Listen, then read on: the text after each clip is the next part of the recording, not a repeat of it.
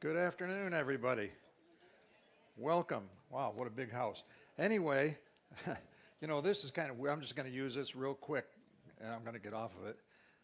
The most amazing thing that has happened on this cruise that I have ever experienced, there are 5 other people from my hometown. Little teeny Binghamton, New York. Thanks, sis. No. And none of them are related to me. That's amazing. We ought to get together out in Baristas after the talk or something. I don't know. Anyway, I'd like to welcome you to this talk on Zanzibar. And I'm going to say Tanzania. Some people say it's Tanzania. I guess if you're from UK or New Zealand, it might be Tanzania. But I say Tanzania. Anyway, whatever it is, that's where we're going to talk about. My name, as you know, is still Don Campbell. And I'm very happy to still be with you as your enrichment lecturer. I've got a few more to go. So this one is kind of interesting because we're getting into the wonderful continent of Africa. Now, the last big O question was, what did Robert Fulton really call his first steamboat? His experiment or his steamboat? That was all. Anyway, we're going to have another chance for you to win big O points, and today it's going to be 3. So I'm getting more generous in my old age. Let's sail on to Zanzibar. Now, Zanzibar's original name is Uganda, which was a Swahili name, and it was basically used back in antiquity. And the historic center of this place is a little place called Stone Town. We're going to look at all of that stuff as we go along.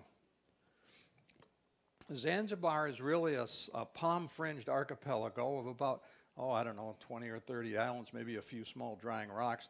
Sits about 20 miles off the coast of Tanzania. The main island is separated from the mainland by what some people call the Tanzania Channel, other people call the Zanzibar Channel. So I guess it decides which guide you've got for your tour. Anyway, at the narrowest point, this island is only about 36 kilometers or maybe 23 miles wide.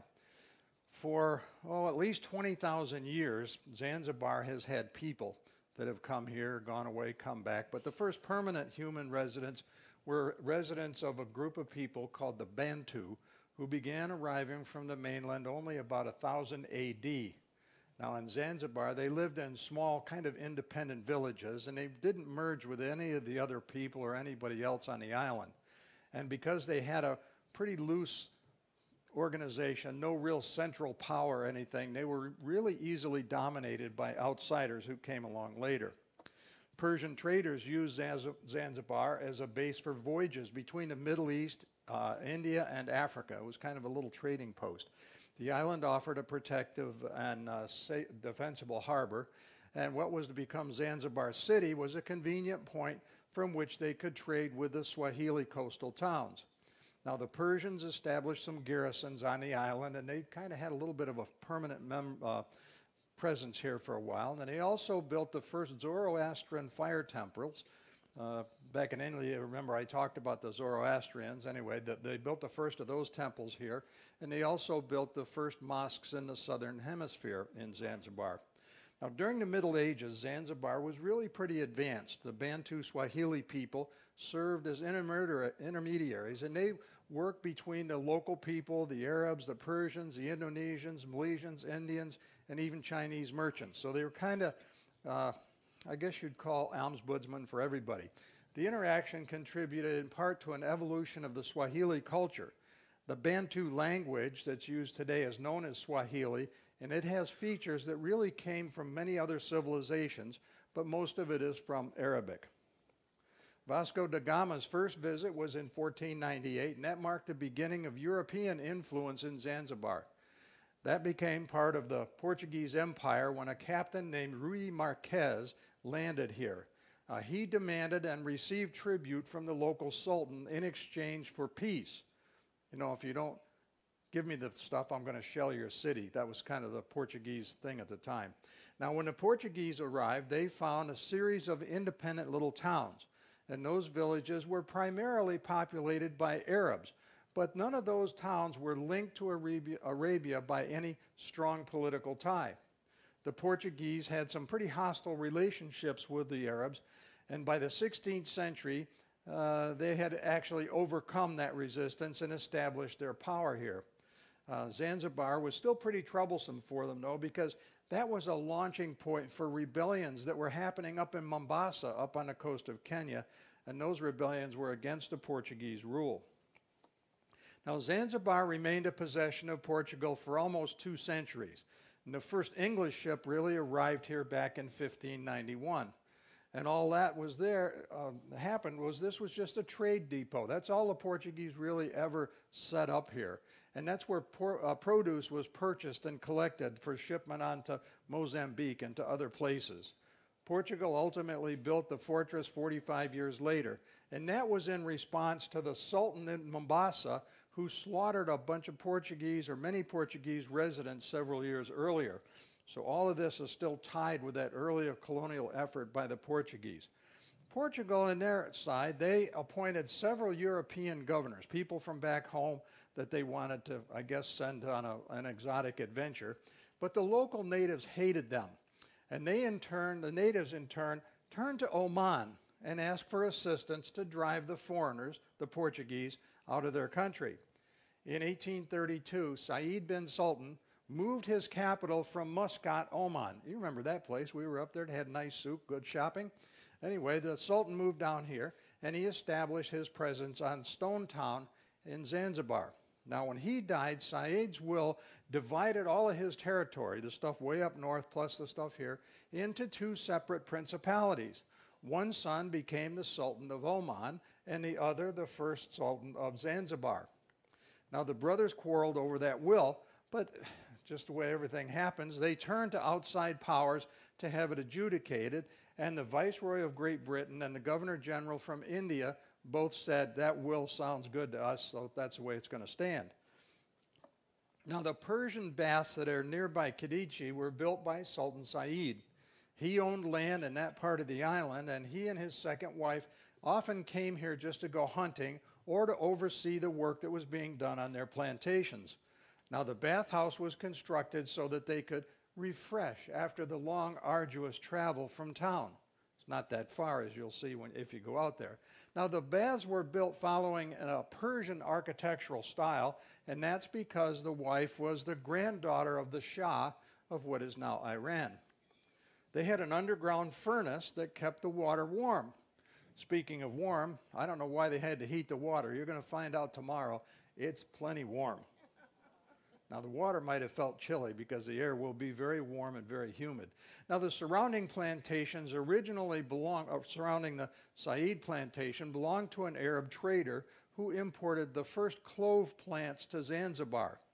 Now, Said confiscated them because that Arab was a slave trader. You're going to learn later that that was kind of the pot calling the kettle black. Malindi on Zanzibar was the Swahili coast main port for slave trade with the Middle East. And most people don't realize that all the slaves didn't go to the colonies in the Americas. A lot of them went to the Middle East, to China, to Japan, and to Southeast Asia. During his 14-year reign as Sultan, Said consolidated his power around that huge slave industry. And as many as 50,000 of the slaves passed through his port every year. Now, many slaves were captured by Arab Tipu Tib. Say that real fast about 8 times. Anyway, he was a notorious slaver and ivory trader who basically got the name Tipu Tib because of the sounds of the guns that he used. He had multiple guns, and when he fired them, the natives thought that was the sound.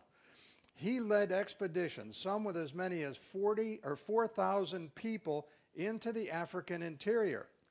When he got there, the local chiefs would sell him slaves for basically next to nothing. They just wanted to get their enemies away from their villages. He also bought a lot of ivory in Central Africa from the suppliers who sold it to him for a very low price. Tib then used all the slaves that he bought to carry the ivory back to Zanzibar. And once he got to Zanzibar, he sold both the slaves and the ivory at the local markets for very large profit. Now, in time, Tib became one of the wealthiest men in all of Zanzibar. He owned multiple plantations and at one time had as many as 10,000 slaves. This is his portrait that's in the House of Wonders Museum in Stone Town, and I know some people are going to be going there. Now, Tipu Tib had an interesting background. His mother was a Muscat Arab. She was born in the ruling class, and his father and paternal grandfather were coastal Swahili natives. He met and helped several famous Western explorers on the African continent itself, and one of them was a man named Henry Morton Stanley. In 1841, Stanley was born in Wales under the name of John Rowlands. His parents were unmarried, and his birth certificate describes him as a bastard. Hey, that was common at the time. The stigma of that illegitimacy actually weighed heavily on him for his entire life. Now, he was sent to a workhouse for the poor when he was very young, and the overcrowding and lack of supervision resulted in very frequent abuse by the older boys and even some of the adults that were at the workhouse. At the age of 18, Rowlands sailed for the United States in search for a new life. He disembarked in New Orleans and became friendly with a wealthy local merchant named Henry Hope Stanley. He saw Stanley sitting on a chair in front of his store and asked the man if he had any jobs available. Well, as it happened, the man was childless and had indeed been wishing that he had a son of his own. He gave the lad a job, and also that led to a very close relationship between the two of them. John Rowlands actually took up Stanley's name and became Henry Morton Stanley. Young Stanley assumed that name, and he also took on the local accent so that he would talk like somebody from New Orleans, and pretty soon denied that he had come from any place other than that city. Stanley participated reluctantly in the American Civil War. First, he joined the Confederate Army. He was taken captive, went to a prison camp, and then changed over and became a member of the Union Army. That was kind of boring, so then he joined the Union Navy, and he was just in search for greater adventure. Now, I have to tell you, he may be the only man in history that served in the Confederate Army, the Union Army, and the Union Navy during the Civil War. Now, following the Civil War, Henry Morton Stanley began a career as a journalist. He organized an expedition, well, among others, to go to the Ottoman Empire. Now, that was a catastrophe because he ended up being arrested and thrown into prison. He was a pretty glib talker, so eventually he was able to get out of jail and even received compensation for the damage from his equipment that had happened during his arrest. Pretty soon, Stanley was hired or retained by a man named James Gordon Bennett, who was the founder of the New York Herald newspaper. In 1869, Stanley was instructed by Bennett's son to go find the Scottish missionary and explorer David Livingstone. Now I'm going to just digress a little bit and tell you a little bit about Livingstone. Now, David Livingstone was a late 19th century Victorian British citizen. He had a real rags to riches but near mythic status. He was a Protestant missionary. Some thought of him as a martyr. He had a working class background. He was a scientific investigator and an explorer, imperial reformer, anti-slavery crusader, and an advocate of commercial empire. Kind of somewhat dichotomy there. He began exploring in Africa in the mid-19th century. Now, actually, he started pretty early on, and I'm only going to talk about the last time that he was there searching for the source of the Nile River. Now, this is the house that's in the southern part of Tanzania where Livingstone began his last expedition. In 1866, he had returned to Africa, starting off in Zanzibar, and he wanted to find the source of the Nile River. He assembled a team of freed slaves, people called islanders, and 2 servants from a previous expedition. Now, he didn't think he was lost, but he was completely out of contact with the outside world for the next 6 years. I mean, we thought the explorers that went across the Pacific on those little ships early on that didn't have radios, they were out of contact. They were only gone for 3 years. This guy was gone for 6 years, so no wonder they thought he was lost. Anyway, here's what happened. Livingstone's assistants, all those people that he had with him as porters and so on, gradually deserted him. They stole what medicine and supplies they could, and the islander people returned to Zanzibar and told the authorities there that Livingstone was dead.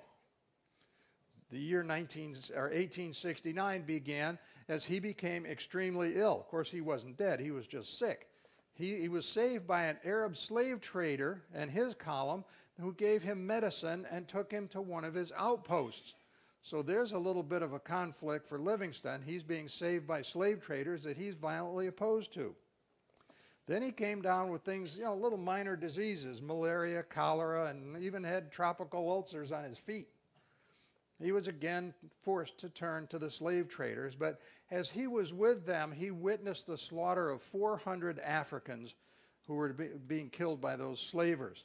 That horrified him and basically left him so shattered that he couldn't continue with his mission to find the source of the Nile.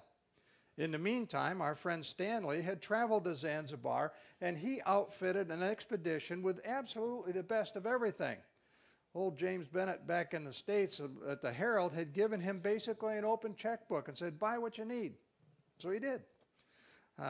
There was so much, about 8.5 tons of material, that it took 200 porters just to carry it. Now, his 700-mile expedition through the tropical jungles became a nightmare right away. He had a thoroughbred stallion that had been given to him, and it died within a few days of the trip beginning after it was bitten by a tsetse fly and then got parasitic worms. Many of Stanley's porters did the same thing that Livingstone's people did. They deserted, and the rest of them were decimated by tropical diseases. Now, Stanley is reported to have found Livingstone in about 1871. So this is quite a while after Livingstone had disappeared into the jungle. Now, he may have greeted him with the now famous, "Dr. Livingstone, I presume." Well, there's really no proof that that phrase actually happened, and it may have been a fabrication. Stanley's diary, which documented everything that he did during this whole trip, the pages that were there from the time he first met Livingstone were mysteriously torn from his journal. Even Livingstone's written account of the meeting fails to mention those words. Now, one biographer actually argued that Stanley invented it because of the fact that he was insecure about his own background and the fact someone might discover that he was, in fact, not American. Anyway, Henry became Sir Henry Morgan Stanley when he was made a Knight Grand Cross of the Order of the Bath in 1899. That was in recognition of his service to the British Empire in Africa. Now, one of the things that I'm not going to talk too much about, but Stanley went back to Africa and did a lot of exploration, including one walk across Africa to find the source of the Congo River, and he became a very eminent explorer in his own right. But we're not quite finished with Stanley yet. We need him to segue back to our good friend Tipu Tip. You remember him. He was that wealthy slave trader back in Zanzibar. Now, in early 1887, Stanley arrived back in Zanzibar and proposed that Tipu Tip be made the governor of Stanley Falls District, named, of course, after Henry Morton Stanley, in the Congo Free State. Tip's autobiography of that era was the first book written in the Bantu language, the Swahili language. Now, later, Tipu Tip died of malaria at his home in Stone Town. Now, we'll keep jumping around here. You need a little bit of a program to tell the players. But anyway, now we're going to talk a little more about the Sultan bin Said family. Now, at about that time, they helped abolish slave trade. This was a guy who really made a fortune on slaves. Now he's going to abolish the trade in the Zanzibar archipelago. And he also started to make great improvements to the island's infrastructure. The Sultan built the Marubi Palace in 1882. That was for his wife and 100 concubines. The Sultan didn't live there, though. He lived in a separate palace down in town. Now, could you blame him? Would I want to live with 101 women? Oh, man, the demands had to be really great. Anyway, within 10 years, the Marubi Palace was destroyed by a fire, and it left only a few of the remains that can be seen today. And you can also see the old Persian-style bathhouse, the original water reservoirs, and some very large mango trees that were originally imported from India. The Sultan's palace itself, this is the one down in the town, was built in 1883 in the Omani style, and it's a pretty extravagant Arab style or type mansion. It was pretty opulent with beautiful marble floors, coral stone walls, and silver decorations. Some of the inner doors of the palace were decorated and carved with inscriptions from the Quran. The marble floors and most of the silver decorations all came from Europe. And today it's a museum that holds a lot of the relics that offer a very rare glimpse into that era, particularly that era in this part of the world. Now the Sultan allegedly, there's things outside that you can see where this may have happened, but it's just allegedly because there's no document of it, had wild animals that were chained outside for display. Those were right in front of the building. You know, a lion here, a tiger there, a zebra here, whatever. Anyway, he also had the main door of the palace made wide enough so he could enter the building while riding on an elephant. No small thing. Now, the town itself and the palace are historical buildings, and they're on the UNESCO World Heritage List. Now back to our story. Anyway, in the mid-19th century, Germany and Great Britain were plotting to get parts of Zanzibar Sultanate for their own empires. Remember, this was still during the time of colonialization and all that. And control of the country eventually came into the hands of the British Empire. Ships from the Royal Navy were used to enforce a new ban on slavery, and they captured dhows that were carrying slaves all the time. But with only 4 ships patrolling the whole area around Zanzibar, that Navy found it very hard to enforce the ban. And who were the ships that were carrying the slaves away from this area? France, Germany, Spain, Portugal, and even the United States, because slavery had not yet been abolished in their countries. But in 1896, Sultan Khalid, who was one of the Said families, took control of Zanzibar. But Great Britain didn't approve. They thought this was not the right guy. They didn't want him. And that led to a thing called the Anglo-Zanzibar War. Now, when the British attacked, the Sultan and 40 of his closest followers sought refuge by running into the German consulate. There they were guarded by armed German sailors, while the English stood outside with their Marines holding their rifles, waiting to arrest him. But the German consul refused to surrender Khalid to the British. In making his escape, the Sultan stepped from the embassy grounds directly onto a German warship and therefore was able to escape. Now, the Royal Navy wasn't really happy about all of this, so they bombarded the city, severely damaging a lot of stuff, but a ceasefire was called 38 minutes later. But because of the bombardment, thousands of Arabs and Indians had already been killed, and thousands more were ultimately sent away from the country. To this day, that bombardment of Zanzibar stands as the shortest war in recorded history. God, don't we wish all of our wars could last for just 38 minutes? Think of how good that'd be in the old budget. But that little short war was not without its consequences. The Royal Navy destroyed part of the palace. It was subsequently rebuilt, badly damaged the complex that saw its harem and the lighthouse demolished. A month after the Zanzibar Revolution, the Sultan's palace was formally renamed the People's Palace, and it was converted to use as a government seat. Of course, they fixed it up a little bit. In the nearby House of Wonders was mostly undamaged during the Anglo-Zanzibar War, and that became the main office for the British authorities. We're going to knock everything else down, and whatever's left standing, we're going to occupy. Now, the House of Wonders was once the most modern building in East Africa, thus its name. It was the first building in East Africa to have electricity and an elevator. It mixes elements of European-style construction with Zanzibari traditions. It has cast iron columns, elaborate door carvings, open courtyard in the center, and mangrove wood ceilings. And if you look at it closely when you're there, you can see this. It's called coral rag. What it is, it's coral stone. It's kind of bubbly limestone walls that came from ancient coral. Now today the House of Coral is a museum, and it has exhibitions that are dedicated to Swahili culture, and the Palace Museum, not too far away, highlights the ties to the Zanzibar's Omani history. Now, I got a little warning for you. The buildings aren't the best maintained in the world. They're in pretty poor condition. In fact, in 2012, a corner of this building, a large corner of the House of Wonders, collapsed. So if you go, you might want to take a hard hat.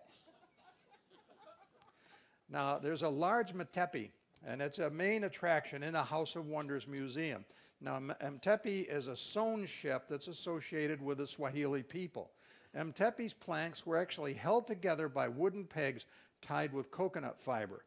Now you can also see things like ceremonial kangas in the museum. Now a kanga is a rectangle of pure cotton cloth, has a border all around it, and it's printed in bold designs and has bright colors. It's called a kanga after a very noisy, sociable little bird called a guinea fowl that has really elegant spotty plumage. Now the material is pretty much as long as you can outstretch your arms and wide enough to cover you from your neck to your knees or from your chest to your toes, depending on how modest you are. Kangas originated on the coast of East Africa at the turn of the 19th century. And as the story goes, some stylish ladies from Zanzibar got the idea of buying printed kerchiefs.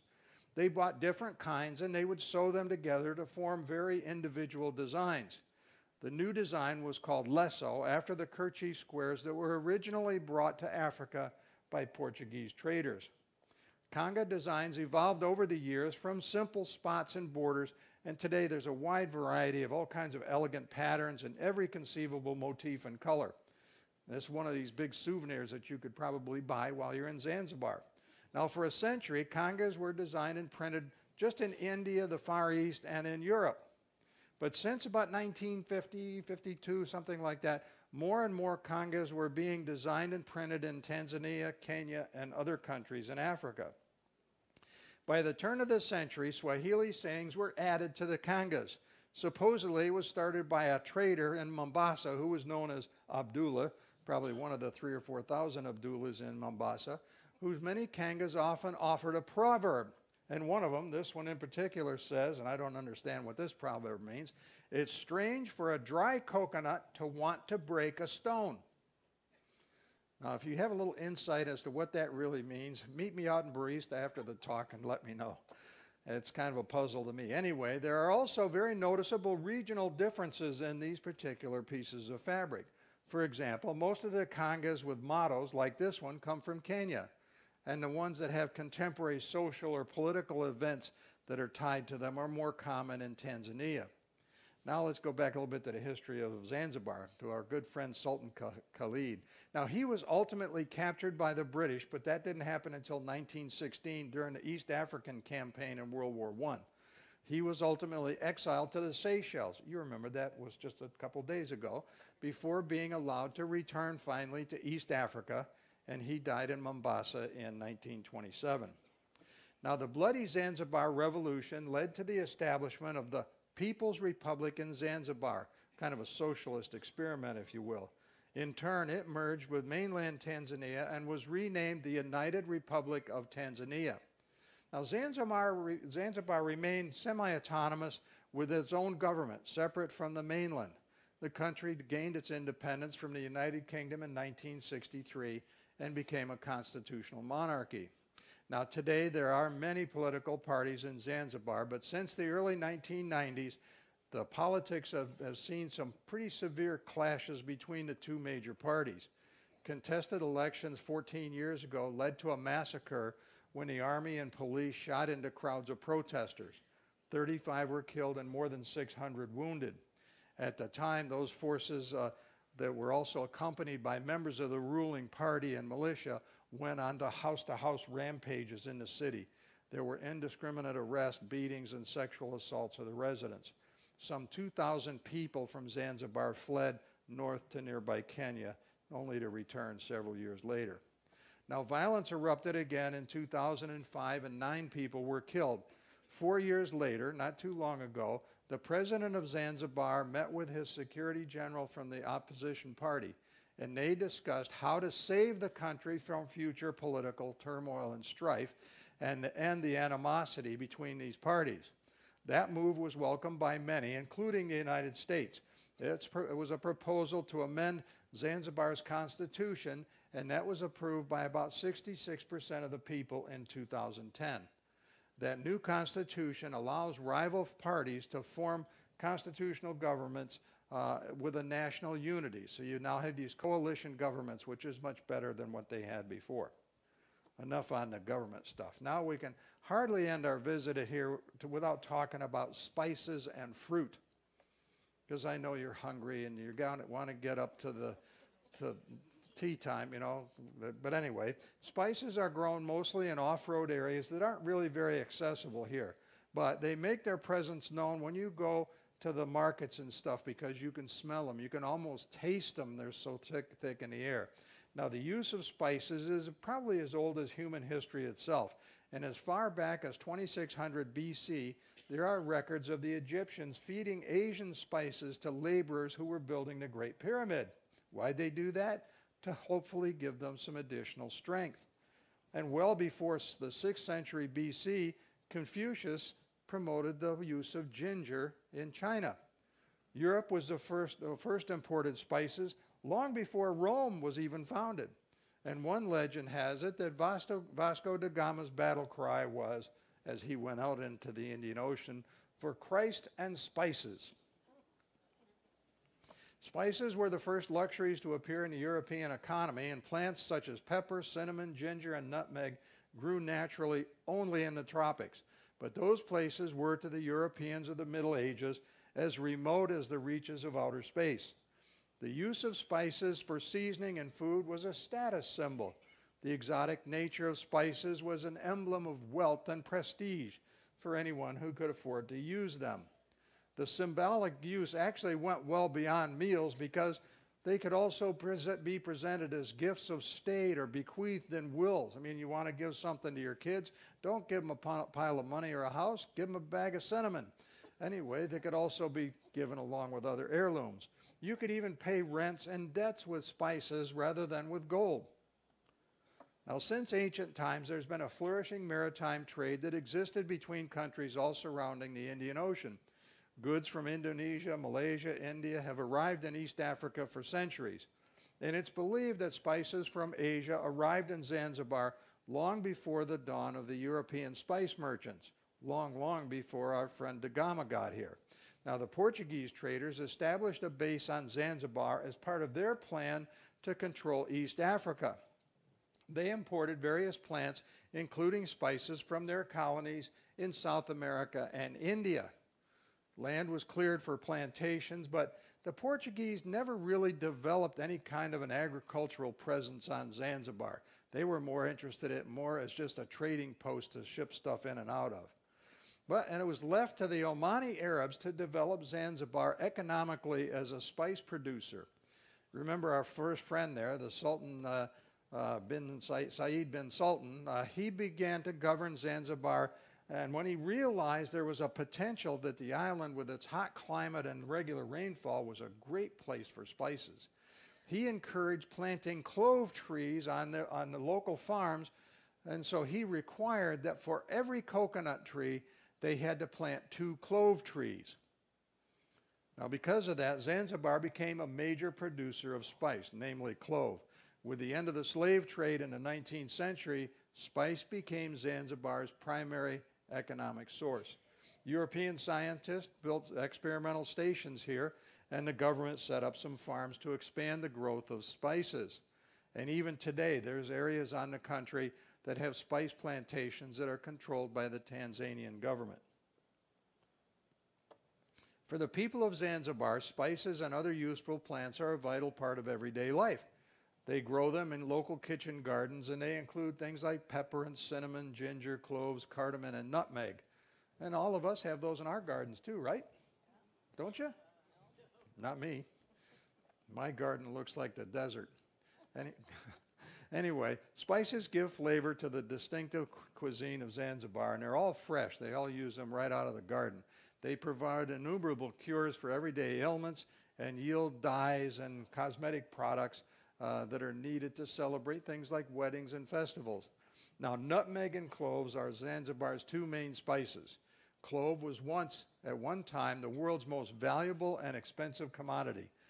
It was cloves that really sparked the Dutch's colonization in India and over in the Far East. That was the whole driving force, was that little plant.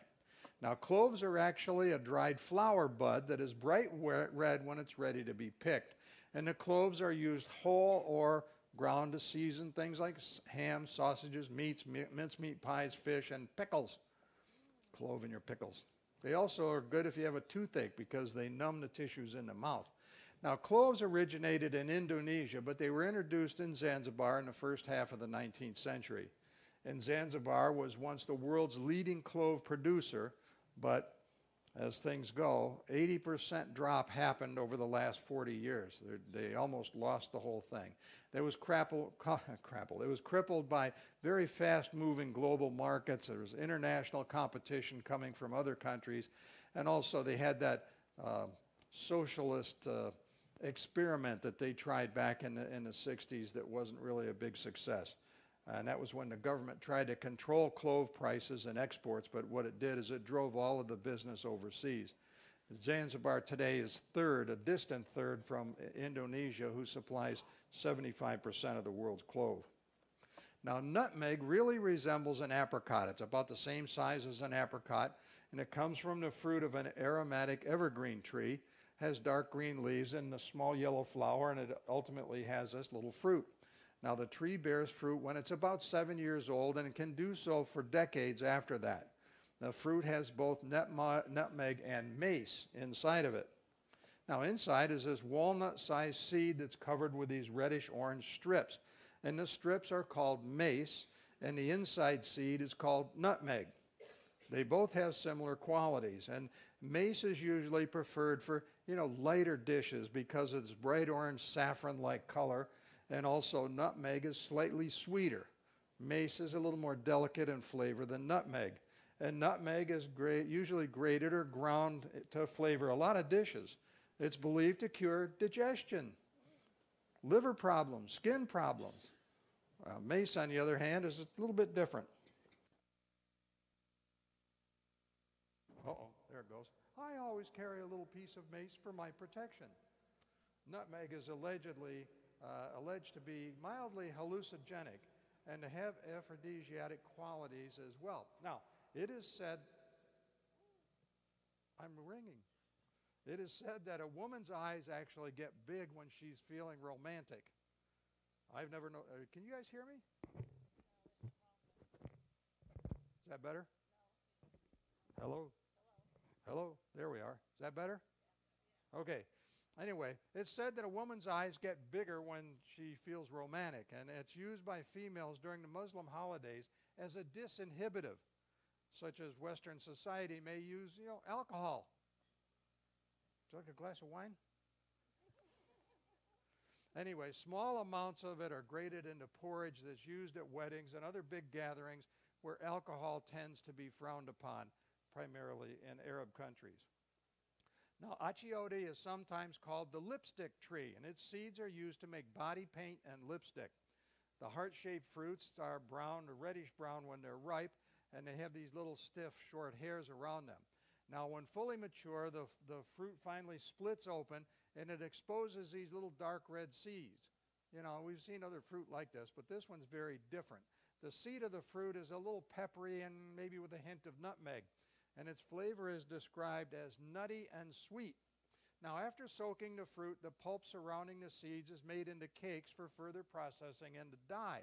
It's also used as a food colorant, a commercial dye, and also for medicinal purposes. Now, the versatile seed can be used as sunscreen or as an insect repellent, but that's not all. The seeds are dried and used whole or ground as a culinary spice. Achiote seeds are steeped in cooking oil, which infuses it with color and flavor. Cooking with that oil, or sautéing in it particularly, gives color to things like paella, meats, soups, and stews. The Aztecs used the seeds to intensify the color of their chocolate drinks. In fact, the plant grows all around the same tropical band around the world. The seeds can also be used to color things like rice, custard, baked goods, processed foods, snack foods, breakfast cereals, and smoked fish. Some historians theorize that in North America, the term redskins came from the use of achiote as body paint by the natives because it's a natural dye and turns the skin a reddish color. But a word of caution, this fruit has been linked to cases of food-related allergies. So if you may only want to try one seed at first and to see if you turn red.